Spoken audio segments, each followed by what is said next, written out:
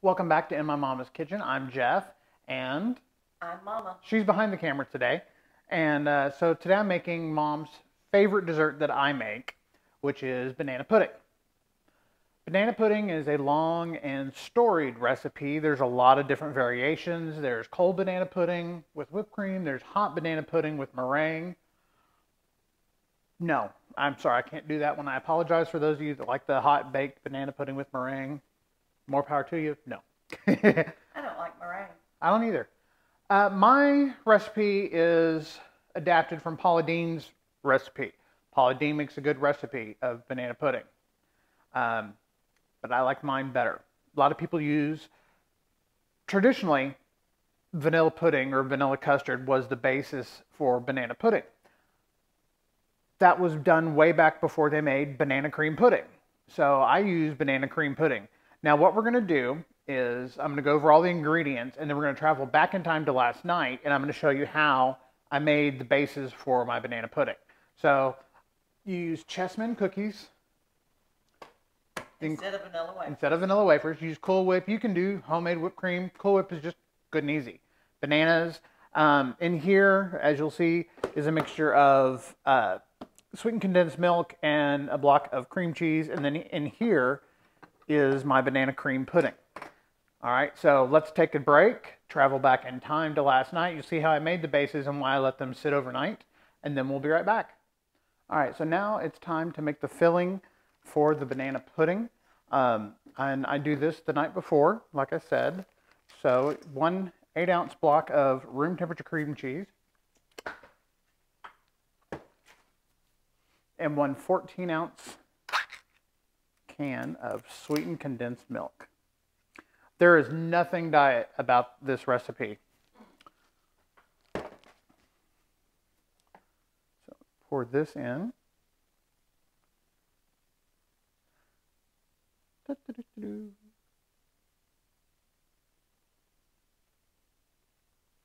Scrape all this goodness out.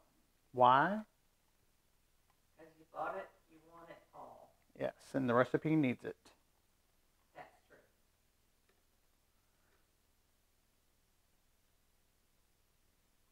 Yeah. I know. You know you can boil this in a slow cooker, or put this in a can sealed in a slow cooker for like 5 or 6 hours, cover it with water, and when you open it up, it's dulce de leche caramel. Caramel. Caramel. It's nighttime. It's what? It's nighttime. I'm tired. Well, people say it differently anyway. I say it depending on my mood. If I'm feeling fancy, it's caramel. You don't even have to put it in the slow cooker. You can put it in a pan of boiling water. Correct. But don't you have to like cut a little slit in it or something? Nope. Water can leak in. It needs to be fully covered. Oh. All right, so we're going to get this whisking on high, and then we're going to do a close-up on this, and I'm going to do the pudding mixture. So we'll be right back. All right, so I'm turning this on, and this is the cream cheese and sweetened condensed milk. Now for the pudding. It's okay. Oh. You want to whip this, and that'll take a few minutes. Now, like I said, most people use vanilla pudding. I use banana cream pudding because I'm making banana pudding. I want my pudding to taste like bananas.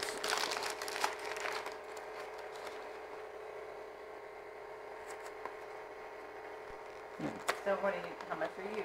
These are two 3.4-ounce packs, and then I'm using 2.5 cups of milk and a 1/2 cup of heavy whipping cream. Making the pudding. This is the pudding base, because Okay. you know I don't do anything normally. Right. Now,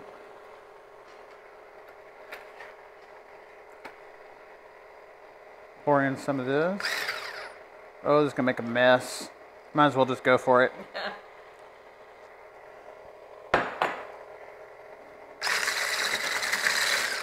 Why don't you Let me get a whisk. Yeah, I was going to say, why don't you whisk it first and then do that? I usually do both in the stand mixer. Yeah. Now on here, the pudding, it's supposed to do a total of 4 cups of milk. I want this to be thicker than normal pudding. So instead of 4 cups, you use what? 2.5 cups of milk and half cup of heavy cream. So basically 3 cups of liquid. 3 cups instead of 4 cups because Okay. it's 2 cups per box. I'm sorry, 3 cups per box. No, it's 2 cups per box. Okay. I'm going to need to turn this up. Guys, we'll be back in just a minute to show you because this is going to get really loud. I know this is loud. This is really loud, but I've got this on high now to whip air into this. And I'm whipping air into this because you can see it's getting very thick. All right, we'll be right back.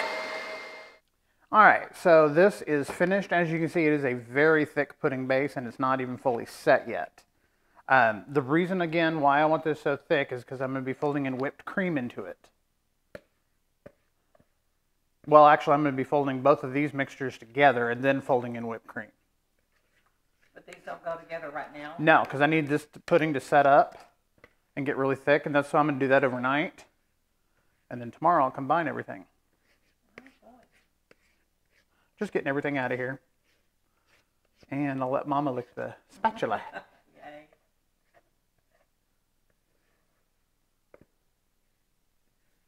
I had a couple of requests for this, and since summer's almost over, allegedly. It is Texas after all. It is Texas. So that's going into the fridge, and that's going to sit overnight. And then this, as you can see, it's runny, but it will thicken up overnight. So I'm going to get this in the fridge, and we'll be back and finish it all up. So see you in a little bit. All right, so now you've seen how we do the bases, or how I do the bases for this. I do it this way because that's how I like it. And your shirt shows that. I do what I want. Exactly. Guys, this is your food. Do it how you want it. Yeah. All right? So I'm going to show you a couple of tips and techniques. Like I said, the banana pudding that I used last night. Actually, let me do this first before I get into that. I'm going to cut another banana. Now, everyone always peels them up here. No. What's wrong? Peel them from the bottom. You know, well, watch the monkeys. That's Yeah. how they do it. Uncle Jody taught me this. Yeah, well, you watch the monkeys. That's true. He was a monkey. You just peel it, comes right off. Yep. And yes, my counters are clean, as are my hands. So I'm just chopping these up. That's a bad piece. I'm going to eat this piece here. I always forget how good bananas are until I start cutting them up. Well, I have to say, my mom made banana pudding when I was a child, and she used the vanilla wafers and the vanilla pudding and all that, and I loved it. I loved it. I always liked banana pudding. But when you made this and brought it to me, I was like, oh my gosh, I have died and gone to heaven. It's okay It is amazing. with vanilla pudding. But if you're making banana pudding, make banana pudding. Yeah. So as you can see, this is very thick pudding because I used, the 2.5 cups of milk and the half cup of the heavy whipping cream. You don't want a runny pudding. You want this to be kind of thick. Kind of. You want it thick, not kind of thick. Looks very thick. And guys, don't fool yourself. This is fattening. But it's so, if these are calories, they're worth it. Now this mixture, I'm going to pour in. This is the cream cheese and the sweetened condensed milk mixture. Yeah.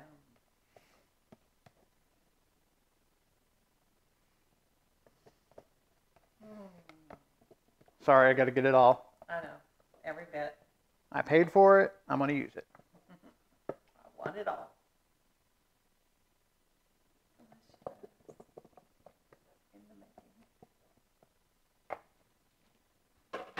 Now I'm going to fold these two together.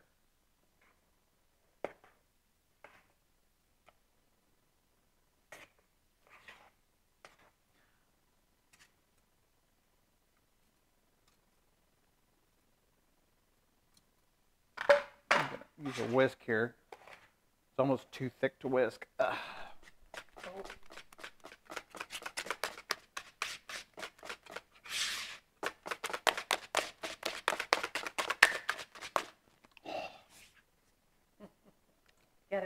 Well, it's a thick mixture, so it's Yeah. hard to whisk. I mean, as you can see, it's thick and heavy.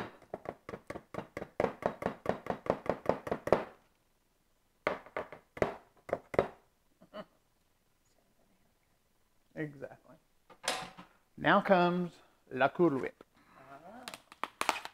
Sometimes it only needs one container. This is a 8-ounce container, but I like to put in generally around 12 ounces. Now comes the folding part. You want to do it in like a figure 8. Down through the center and then just fold it over. Because you've got volume from the whipped cream. And if you do homemade whipped cream, you want it stiff peaks. You don't want it runny or soft.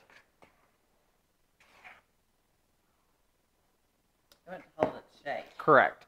And the reason you don't whisk it or beat it is you don't want to lose any air or volume, because then it'll be not as fluffy. Oh, that looks delicious. I know. Wow. And you can also do a variation of this. You can use, get chocolate wafers, not Oreos, but they sell chocolate wafers. Or you can get Oreos and scrape the cream out and do a chocolate pudding as your base. Chocolate banana pudding? You don't have to do banana. My sister doesn't like bananas. I still think she's adopted. She likes bananas. She doesn't like banana pudding. Oh, I thought she didn't like bananas. No, she doesn't like banana pudding. Oh, okay. Well, then I still think she's adopted. And so I made her a chocolate one year, which turned out really good. And so you just use chocolate cookies and chocolate pudding, and then I still use the base of the cream cheese and the sweetened condensed milk, okay. And then the whipped cream. I know, I could just dive in here and eat this. Add in just a little more. How can you tell when it's enough? Well, you want about 12 ounces, so it's a whole one of those, and then half of that. Mm-hmm. Okay. And if you wanted to extend this and make it a little more, you could add in the whole rest of the other of your Cool Whip. Make a bigger batch? To make a bigger batch. Oh no, I got some on my hand. Whatever am I going to do? Wash your hands. Wait, what was that look? You don't know me that well, do you? You're going to lick your hands, and then you're going to have to wash your hands. Exactly. If I'm going to wash them, I'm going to lick them first. All right, let me get a spoon and taste test this. Oh. Now, because I love my mama so.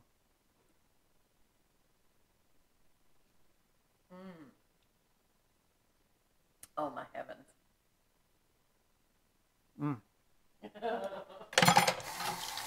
Yes, please.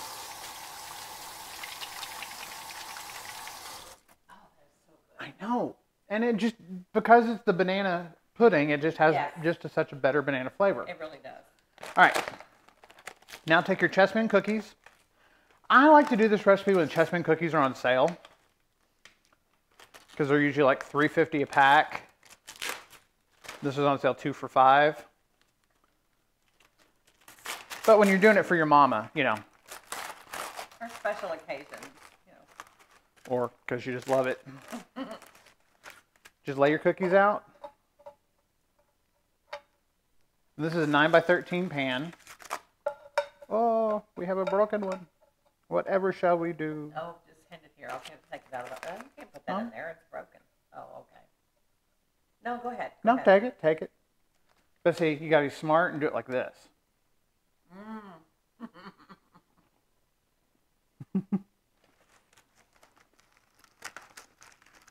Okay. Yum. But even that, yeah, I mean, I'm not crazy about just the cookies by themselves. You are. Oh, another broken one. Darn. It'll all mix in together. Yeah, it will. You're probably going to have enough just in that one box. No? Oh, because you have to do layers. Well, you don't have to. Yeah.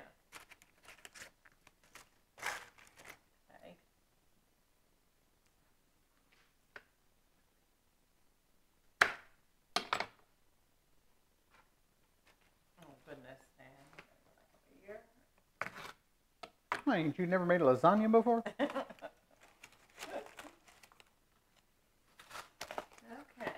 Now, as the minions say, banana. Banana. So you layer your bananas on top. And then when you get like this far into it, you'll just be like, No. We're going to make it nice and pretty. You want to do that, but I won't let you. I see you over here stopping me.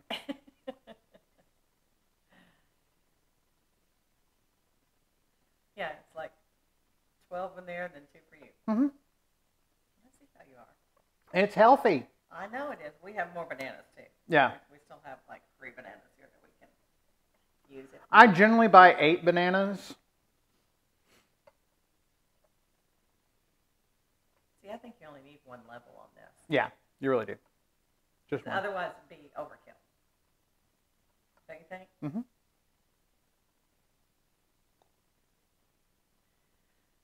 So, got one standing up. Yeah, I know. It usually happens. They're trying to escape. And they don't have to be layered in here perfectly. No. Just kind of have to cover it, right? Yes, ma'am. Get off. It was stuck to my palm.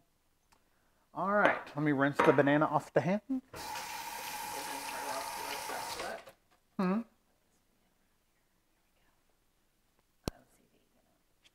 CDO, correct alphabetical order. Yeah. Then, as you can see how thick this is. Yeah. You don't need all of that. We're going to make another batch over here. Oh, we are? Don't you think? 'Cause I don't think you need much more than that. Oh my goodness. That just looks absolutely amazing. So do you put chessmen on top, or you just leave it like that? Yes. Okay. I'll show you what I do. Okay. That looks delish. Take those little guys and Cheese grate grater. them. Mm-hmm. As it breaks. Oops. You know what I do with it? I just switch it with my hand. I know. Because otherwise you're going to get your finger in there too.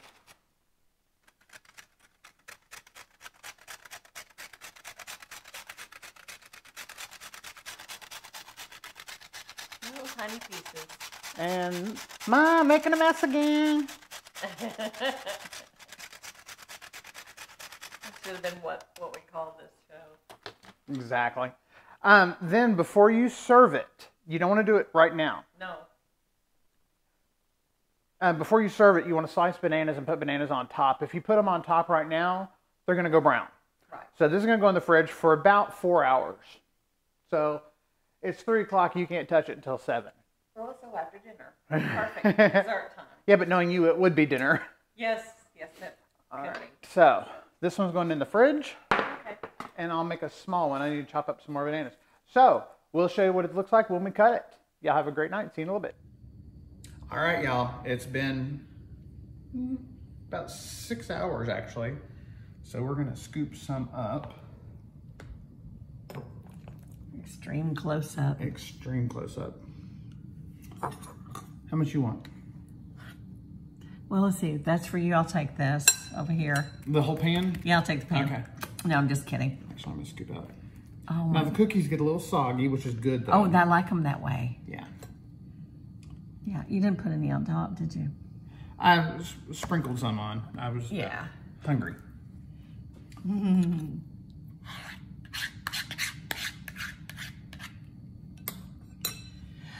Oh my goodness. Okay. Oh, sorry. I'm not going to spoon. I'm behind the camera because today is a bad hair day. And wait, is that mine? That's yours. Well, I need one of those cookies. No, one of those. Get your One of yours. I want one of those good soft cookies. Yeah. Thank you. There you go. You're welcome. Now then. Now I'm gonna add some extra Cool Whip to mine. Oh no, I don't. I don't want to do that. I like Cool Whip and stuff, and I like it on strawberry shortcake, and that's it. All right, take a big bite. Cheers. Good, huh? Mm-hmm. Just banana-y, creamy, good, thick, custardy. Guys, you gotta make this. So we're gonna go eat this and finish watching our TV. So y'all have a good night. Please send in your suggestions, requests, whatever you do, we'll do what we can. Bye. Bye.